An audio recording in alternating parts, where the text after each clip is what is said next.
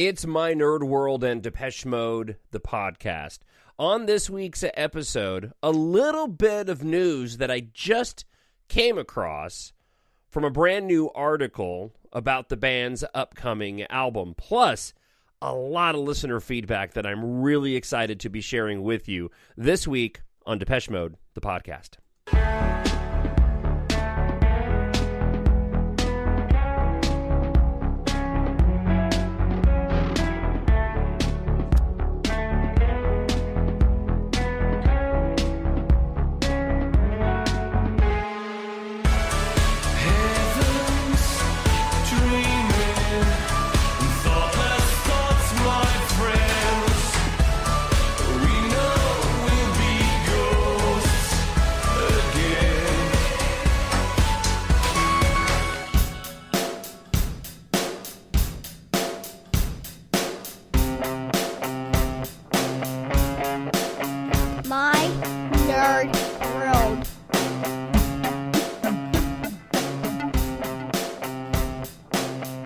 It is My Nerd World, and welcome to it, Depeche Mode, the podcast, and I am your host, Jon Justice. Glad that you were checking out another episode. I really do appreciate you taking time, your valuable time out, to hear me talk for 20 to 40 minutes about the band that we all know and love. To be honest with you, I wasn't sure what I was going to do for this week's episode. If you may or may not be like me with regard to this, and so I'm making some bold assumptions here. There were a lot of fantastic interviews that came in the wake of the press conference that took place, and I covered last week. And thankfully, a lot of individuals asked some really, really relevant questions to the band, and we got a little bit more insight into the producers of the album. Marta Solongini, if I'm saying that right, I know Dave Gahan was struggling with that, is the first woman ever in Depeche Mode's team to produce their next album. I had asked this on last week's episode, I believe. One of the photographs had shown Marta in the studio with Martin, and it turns out that is Solongini, an Italian producer who works with James Ford. So I had pondered going and grabbing a bunch of pieces of the other interviews that were done to share them on this week's episode. At the same time, I haven't had a ton of time on my hands. And I also thought, well, I wonder how many individuals have actually gone and listened to those interviews and watch those interviews already. So it's something I may still go and do. I just haven't decided yet. But if you haven't, I guess all of this is to say is if you haven't gone on YouTube and watched a bunch of those interviews, I would really encourage you to do so. There was one in particular with Martin where he got into a little bit more detail about the passing of Andrew Fletcher, and it dovetailed nicely into some of the commentary that I had given last week, just talking about the creative process and the difference between fan expectations and what Dave and Martin have been going through. So perhaps if I have some time on my hands for next week's episode, I'll go ahead and compile those interviews to share with you. However, in the meantime, what I do have this week is one really interesting quote from this article that I had the chance to read in its entirety. It's in another language, and I actually am pulling this from a tweet from Depeche Mode SK, Depeche Mode _SK on Twitter. Fantastic Twitter account to follow. They do a lot of great, they put out a lot of great Depeche Mode content. So if you want to stay up to speed beyond this show, I would definitely encourage you to go and check out at Depeche Mode _SK. But they just tweeted this 38 minutes ago. In this interview, and the article's written in another language, so I haven't had a chance to go and find it and get it translated. But this quote I found really fascinating. Dave Gahan says, "With each new tour, I dive into our discography and to see what could be unearthed. The new songs have to blend well with the old ones. There are songs like The Sun and the Rainfall, which we haven't played since the 80s, and to which we could give a chance this time. Now, I don't know about you, but I've done a lot of fantasy playlists in my mind. I do it a lot when I'm listening to Depeche Mode. Just what if they opened with this track, or what if they opened with this track? And the idea of, on the Memento Mori Tour, of the band doing a fully produced newer version of The Sun and the Rainfall just thrills me to no end. It also got me thinking that I wonder if we will get some changes with the playlist, considering the fact that we don't have Andrew Fletcher with us anymore. And if you've seen in previous interviews, they've mentioned quite a bit that it's really difficult to come up with a playlist when they go on tour because there's a certain set of particular songs they know they need to play.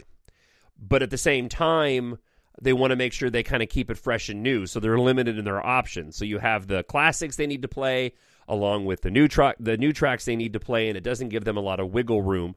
And all of the bands sort of gives their own share of input of what other songs they're going to play. And without a third voice, because this is the hand that they've been dealt, this could really provide an opportunity for the band to put together a unique playlist. And I really do wish that they would go back into their catalog, go deep into their catalog, and grab tracks like The Sun and the Rainfall. Oh man, to have them do And Then, right? I mean, I could just go on and on about the number of songs that I would love to see them play live. And I'm excited over the fact that, and they do this every tour, but to hear Dave talk about how the old songs need to blend with the new songs. You know, they're so focused on every tour to make sure that it has this cohesive feel. And it's one of the things that I've always loved about the band, is that every album is unique. And from the artwork right down to the song choices to the sound of the songs, each album is its own unique thing.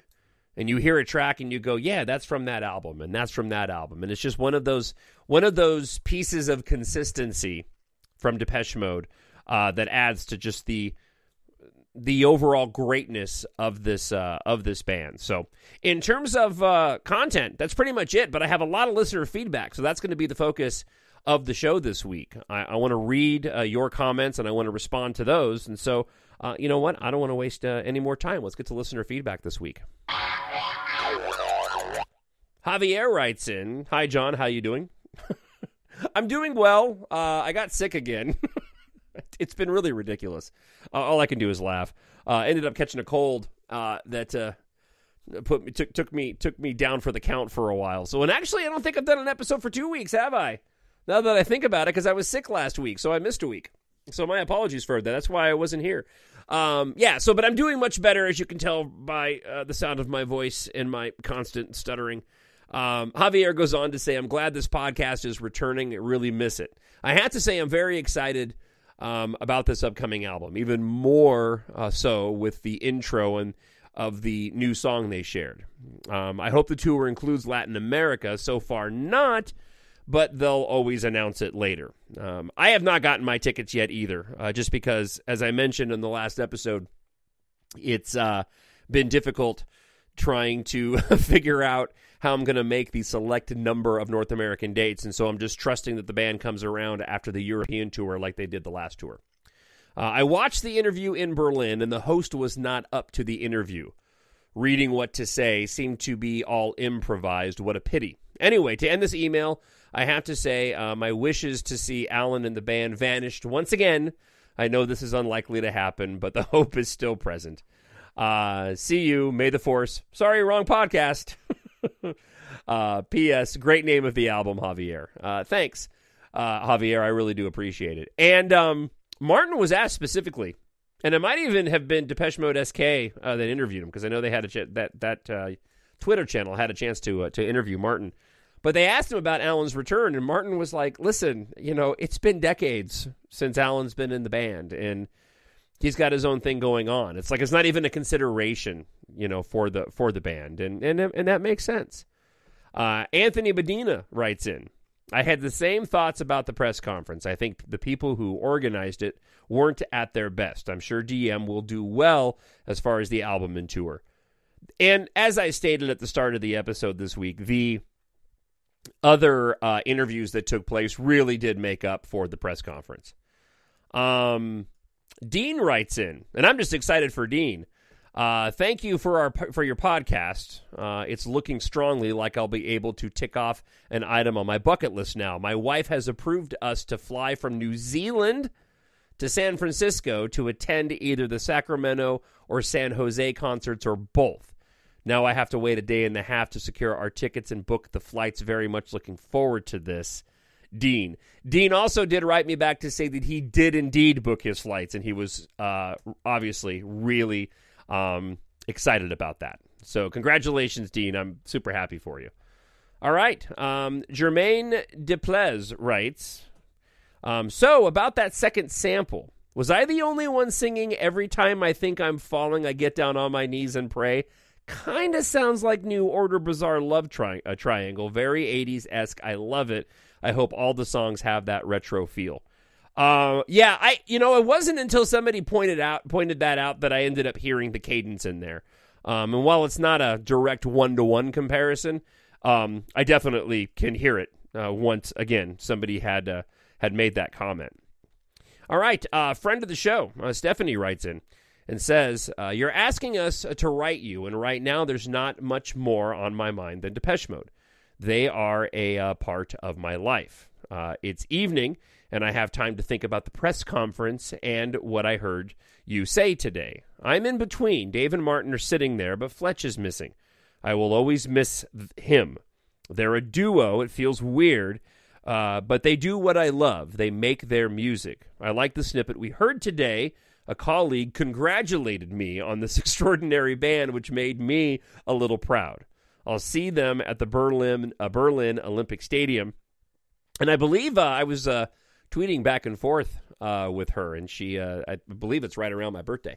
And I'm looking forward to it. Thanks for sharing all the news with us, and I hope you're doing well. I am. I will think a little more about Memento Mori, and I thank these extraordinary gentlemen for it. Best wishes from Germany. Looking forward to your next podcast. P.S. Everything you said about me on Twitter is true. Snow in June. Thank you very much. I appreciate that, Stephanie. All right. Gray Room writes, great show today. A few things. The first 2 minutes of music was actually good. I agree with you that it sounds very Depeche Mode-esque. I guess I'm like you in that I analyze every beat, every measure, and every sound. The atmospheric qualities of the first part, which may be a couple of different loops from the same song, sounded great. The second section, which is clearly a different song and may, in fact, be a single, sounded quite promising.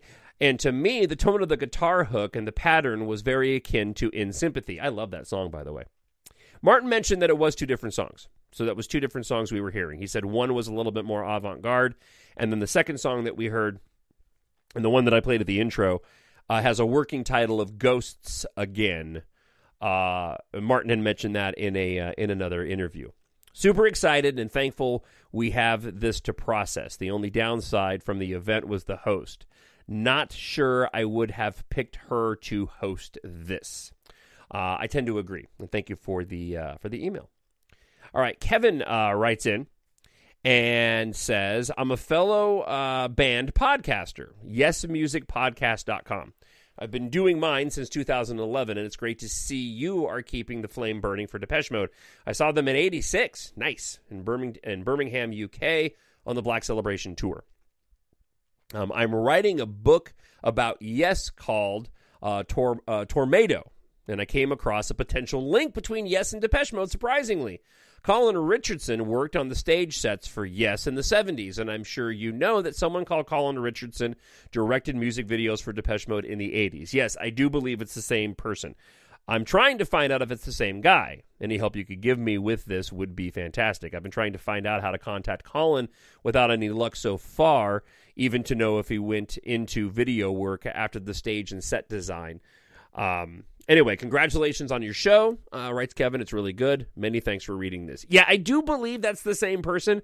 I did a quick cursory look on Twitter, and I couldn't find, on Google. I couldn't find a ton there, but in terms of the connection and the time frame and based off of the work with the bands in that era, I'm about 99% sure it's the same guy. All right. And one more, and I would have put this with the previous one, but I had them out of order. So Stephanie had written me twice, so I want to make sure that I read her other message here as well. Today was a really good day. I had success at the office, and in my mailbox were concert tickets for the Memento Mori Tour. Oh, I would love to have a pair in my hands. I wanted to tell you what I plan to do in the meantime. Since Depeche Mode pretty reliably makes an album every 4 years, which was not so this year, with Fletch unfortunately passing away, I cried to my friend. She wanted to do something good for me and was looking for an alternative to share my passion with others without Depeche Mode taking place. I don't know if you know, but Marcus Kafka, he used to be an MTV presenter and is also a big Depeche Mode fan. He's written a little book about the band, namely how they accompanied him through his life. And such, so you have mentioned on your podcast. He is giving a reading about his book, Marcus Kafka, Depeche Mode, on November 11th in Hamburg, and I will go to this little event. Of course, I'm much more looking forward to the summer and the great concert in Berlin's Olympic Stadium. That's really cool. Hope you're doing well. Looking forward to the new podcast. Best regards from Germany, Stephanie. So that's awesome. And we all do little things, right? I've been on a massive Depeche Mode kick ever since the press conference and the release of the new music.